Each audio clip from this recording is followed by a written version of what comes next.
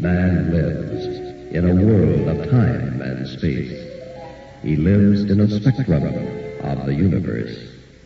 When he ventures beyond this limit, he is in the unknown, a realm where strange forces are brought into play. When man attempts to misuse these forces, he is sometimes destroyed. This is Macabre.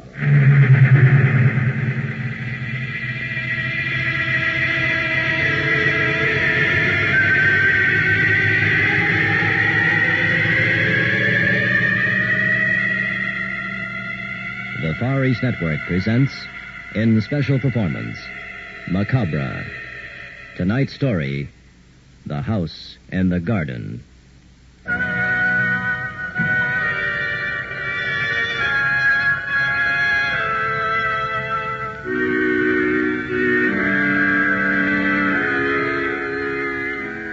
Our story concerns a medieval castle in the south of France and the strange events that befell its inhabitants. About the turn of the century, its owner, Count Jacques de Marigny, died. He is the master of his father's estate.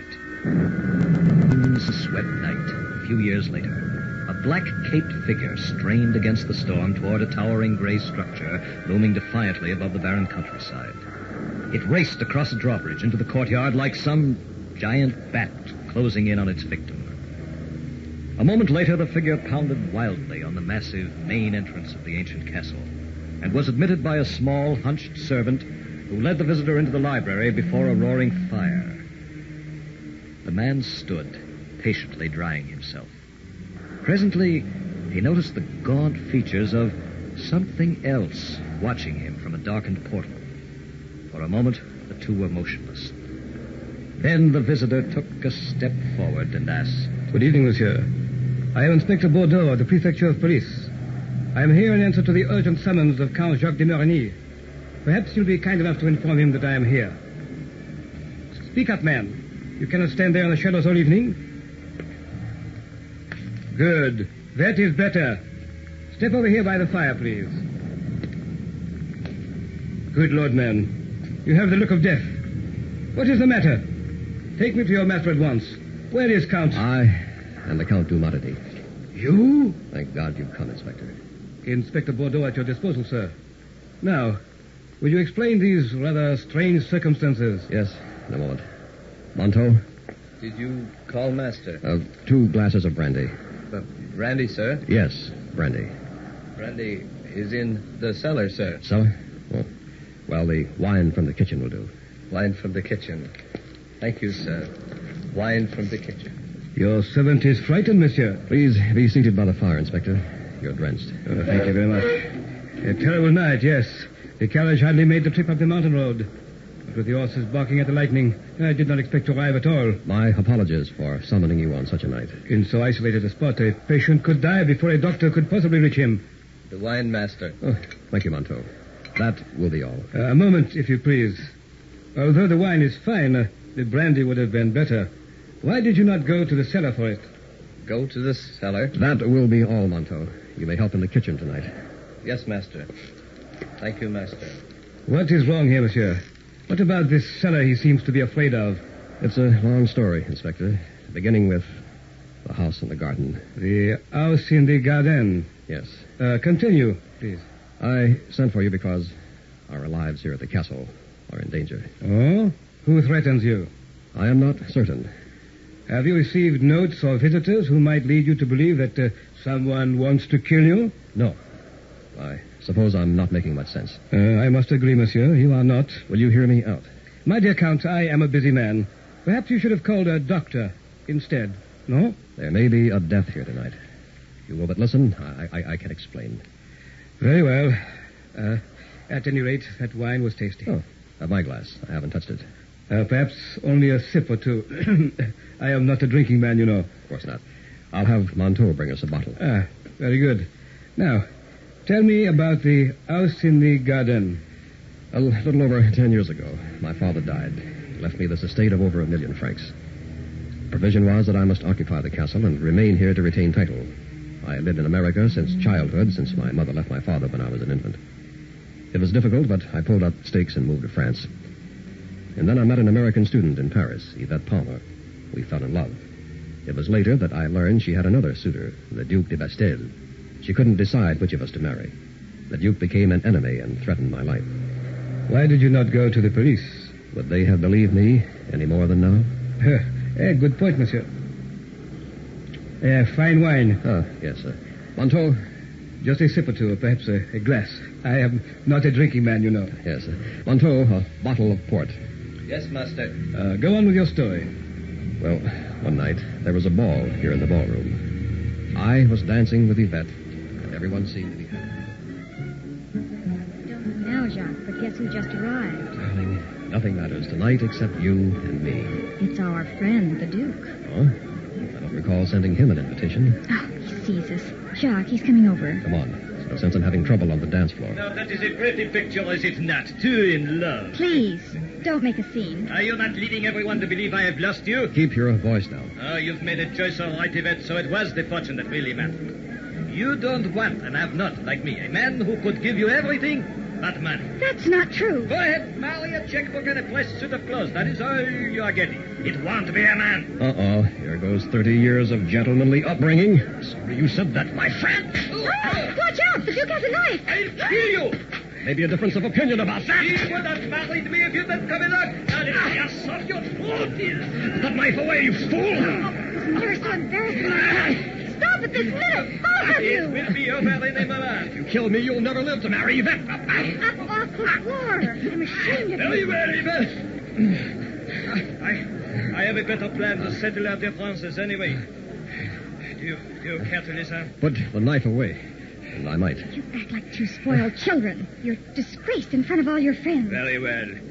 Let us go into the other room. You know, you cut my neck. Oh, it's bleeding.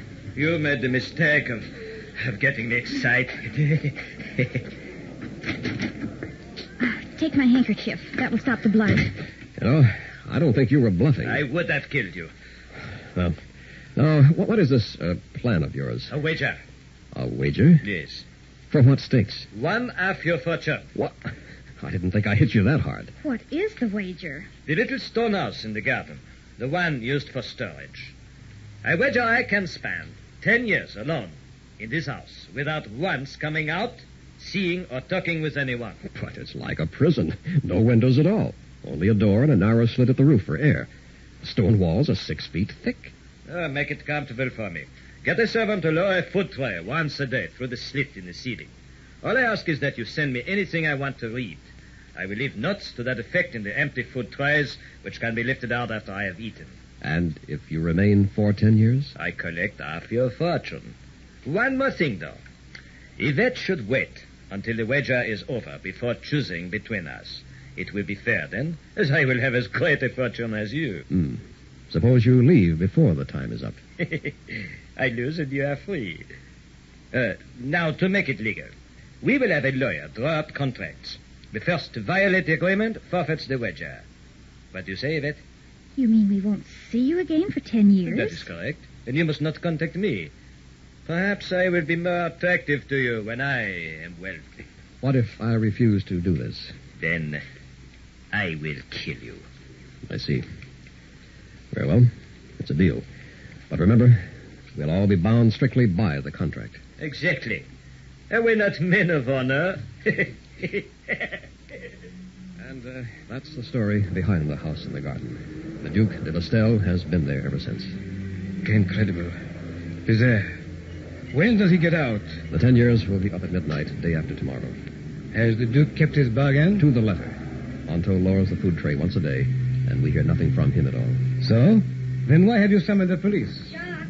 Who is that, monsieur? My wife, Inspector. Yes? I do hope I'm not interrupting. I must talk to you. Certainly, my dear. Inspector Bordeaux, the Countess Yvette de Marigny. How do you do? It is my pleasure, madame. Yvette, did you say? We were married 5 years ago. I see. She did not wait. Darling, we can't use the East Wing tonight. Oh? Why not? First the cellar and now the servants won't go near them, Jacques. What will we do? Has something happened, Countess? Yes. Please tell him, Jacques. There have been 2 deaths in as many nights. A gardener in the cellar 2 nights ago, and a maid last evening in the East Wing. How did they die? Apparently natural deaths, both elderly. Bodies were taken down to a village doctor. Said he could find nothing suspicious. Did you expect to find anything suspicious? Well, you see... Inspector, there is more. 2 deaths in 2 nights under natural conditions. Probably coincidence. Nothing else. Again, why have you called the police? The drums. Drums? We heard them before the gardener died, and again last night before we found Suzette. What manner of drum? The kind you might hear in a jungle. Someone is playing the game with you. Who? Yvette, Monteau, and a dozen other trusted servants live here with me. There's no one else except the Duke and the house in the garden. Pardon me, Master. Here is wine. Yes, Monteau. Put it by the inspector, please. Yes, Master. I do not mean to hear. I must tell you, servants do not think Duke's still out there. What? Last 3 days, Duke not touch food on tray. Trays come back full. Perhaps the man is ill. Servants think he find out Miss Yvette marry Count. Maybe he escaped kill everyone with voodoo drums. Voodoo? One of the provisions was that he be allowed to read anything he desired. For the past few years, he's requested books on high and low magic, sorcery, witchcraft, and the like. So. And when did you first hear these drums? 2 nights ago. We had just gone to bed when they began to beat. Did you make an attempt to locate them? No, Inspector. We thought one of the servants was playing on them. They found a gardener in the cellar the next morning. Servants very frightened. It is easy enough to clear this up. Give me the key. I will open the house in the garden. No, not until midnight the day after tomorrow. But it's important to know if the Duke is in there. My contract states I will lose my entire fortune if I do that. We must wait. Couldn't you send for guards to protect us? Protect you from what, monsieur? Voodoo drums? Inspector Bordeaux would be the laughingstock of all France. No, my dear Count and Countess, you have made a childish wager with an equally childish Duke. And now you are allowing your nerves to play fanciful tricks on you. I cannot help you. My coat, s'il vous plaît. The road back may be washed out, Inspector. It's a terrible night. Indeed, yes. Yes, it is a bad night. You are welcome to stay the night.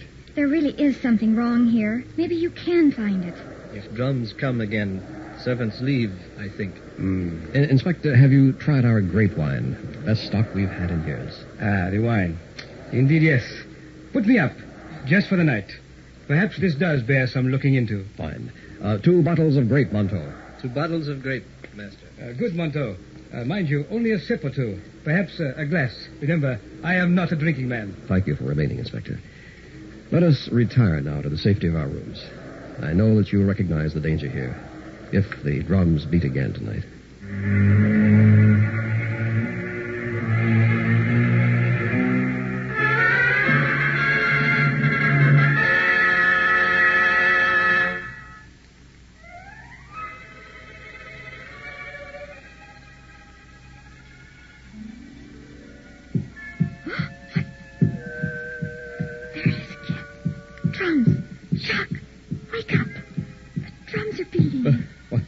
What'd you say?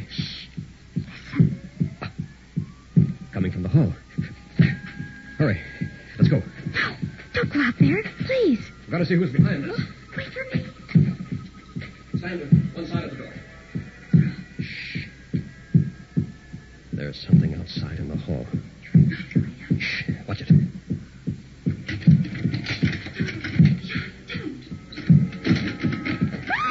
Come with me. Inspector Bordeaux here. Our midnight drummer went around the corner. With haste, we might apprehend the scoundrel. Oh, Inspector, we thought... Lead the way, Inspector. You have the lantern. I was almost asleep when I heard the sound. You were very wise to summon me. This is either a practical joke or a ghastly plan of murder. Look, a shadow around the bend. Hurry. Wait. That tapestry. It's moving. What is behind it? An alcove. Our phantom is probably in there. Careful now. Now, up! Marie! Oh, no. I didn't have to do this to you. Who is this girl, monsieur? Marie, one of my wife's maids.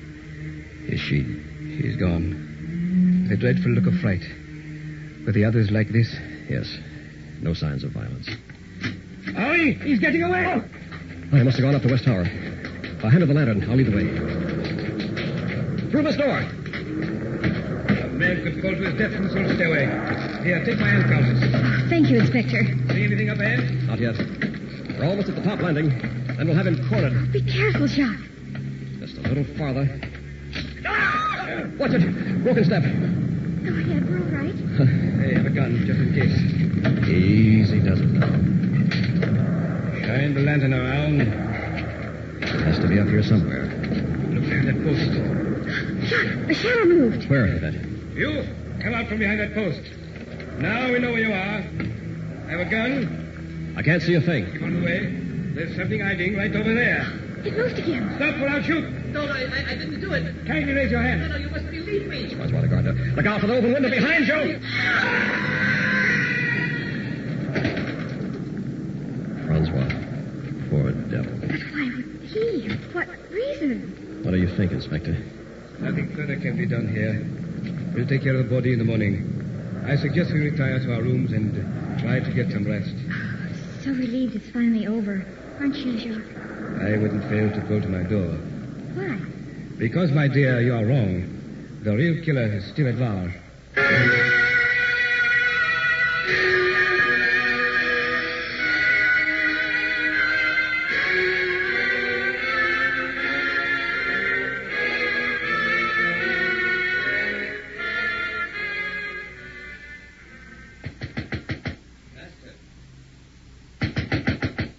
Master, you awake? What time is it? Oh, who? Sounds like Montel calling us to breakfast. Coming, Montauk. Hold on. Be right there. Good morning, Master. Have bad news. How's that? Servants hear about Marie and Francois last night. All leaving. They can't leave us here all alone way out here. They say Cursan Castle. Everyone die. They not stay. Motona like voodoo drums either. Where is the inspector? He having breakfast downstairs. Tell him we'll be right down. Yes, Master. But hurry. Inspector plan open house in garden.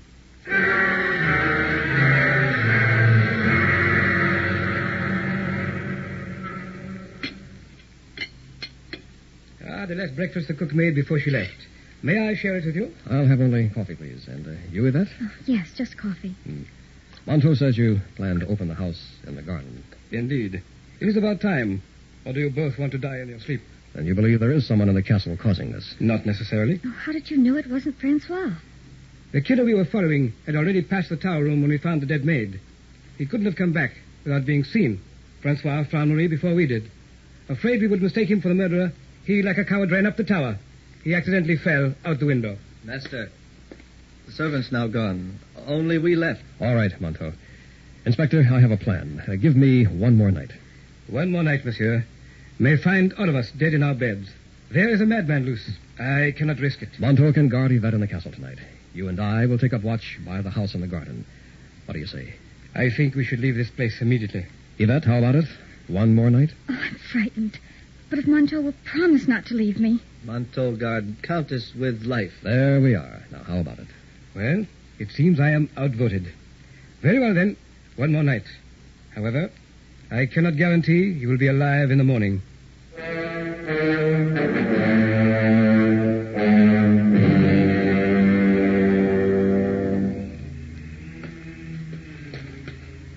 The storm has passed. But the night is disagreeable, no? Yes. Turn up the lantern, please, Inspector. It's very dark. There. That is better now. This is the house in the garden, no? Right. Made of stone. About 30 feet square. No windows. So you mentioned. Very quiet in there. Like a tomb, eh? In a way. Here's a stone door. I have the only key. Without it, we'd have to blast to get in. Hasn't been opened since we locked him up. Uh-huh. And that opening near the door? That's where his food trays are lowered. 6 inches by 24, just a slit. A foreboding prison. If it is still a prison. I strongly advise you to open it up for your own safety. He couldn't have escaped. Who beat the drums? They came from the castle, not here in the garden. What do you think? You wouldn't accept my explanation. My dear Count, please do not expect me to believe in witchcraft or voodoo. This is 1910, the 20th century. Then we'll hear the drums no more. The Duke is there, and only Yvette and Montauk remain in the castle, right? Exactly.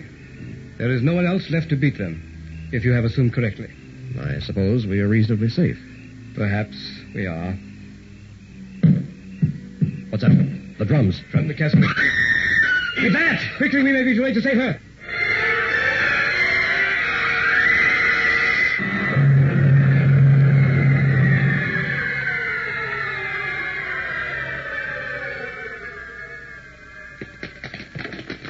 Stop. Cellar door. Drums came from the cellar. I think so. I will go first with the lantern. There's nothing down here except rows of wine casks. We will be at the bottom in a moment. You see anything? Only wine casks. Listen. What is dripping? Wine? Hardly. Come on. Dripping is growing louder. Perhaps around this corner. Something on the floor up there. What? Wait. Monto! Is he dead? No. A blow on the head. Monto, quickly. Where is the Countess? I protect Countess. Someone hit me with drum. I dragged you into the cellar. But where is the Countess? Inspector, the dripping. It's blood. Indeed. Overhead, something lying on that wine cask. Raise the lantern. It's a woman. The Countess. She's alive. Her face is turning toward...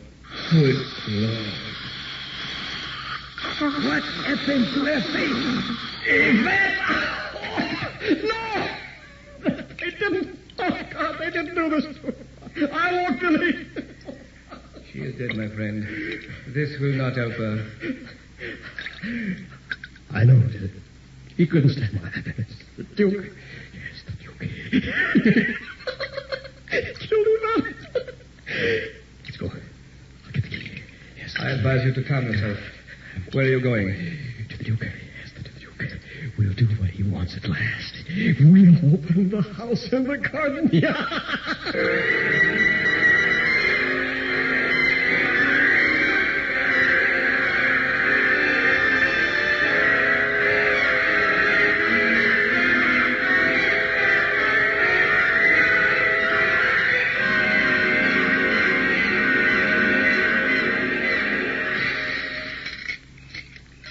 Bizarre. Most unusual. This door has been locked for years. He could not escape. Monsieur, I am completely baffled. I confess, I do not know who has harmed you. Monto, help me with this key. Yes, master. It turned other way. Oh, all right. Turn. There. Inspector, give us a hand. Oui, monsieur. Door swings out. Here we go now. Pull.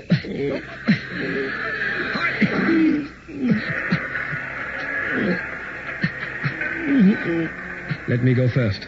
I am armed. Bring the lantern, Monto. Yes, Inspector. What do you see? Is he there? I do not see him as yet. Shine the lantern on, Monto. Well? He is not here. He has escaped. What?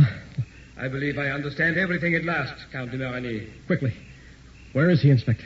Give me time to think. He could only have escaped with the help of one person, the man who brought his food. You accuse me? Yes. No. Monteau used your key to open the door. The Duke escaped and planned the voodoo drum death with the help of Monteau, who did the actual killing. No. Monteau? But why? The Duke promised you a part of your fortune. They hoped to frighten you into opening the house early in order to collect your entire estate. And they have succeeded, monsieur. You lose everything. The Duke broke his agreement first by escaping. Only after I learned Yvette had not waited for marriage as agreed. Now have you not opened the door and found me here? You, the Duc de Bastel? My dear Count. Have I changed so much in 10 years? You promised you not tell. The beard. I see. I intercepted your summons for the police and masqueraded as Inspector Bordeaux. Then I persuaded you to open the house in the garden, where you found that the Duke had gone. Inspector, the door is closing. We will trapped to die. No. Stop! Don't close the door. We can't get out. We'll die. No! Don't do it, Count!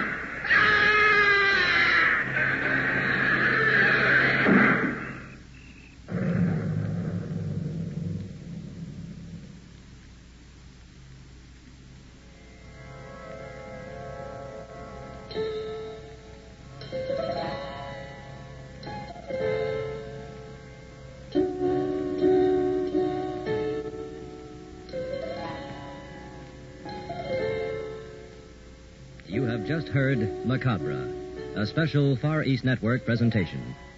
In our cast were John Buey as Inspector Bordeaux, Walt Shelton as the Duc de Bastel, Shirley Ashey as Countess Yvette, William Verdier as Count Jacques de Marigny, and Airman First Class James Conley as Monteau. Technical supervision by Airman First Class Larry Clemens. Special sound patterns by Air Force Sergeants Bob Eddy and Newell Stewart. This is Air Force Sergeant Al LePage speaking. Macabre was written and directed by William Verdier.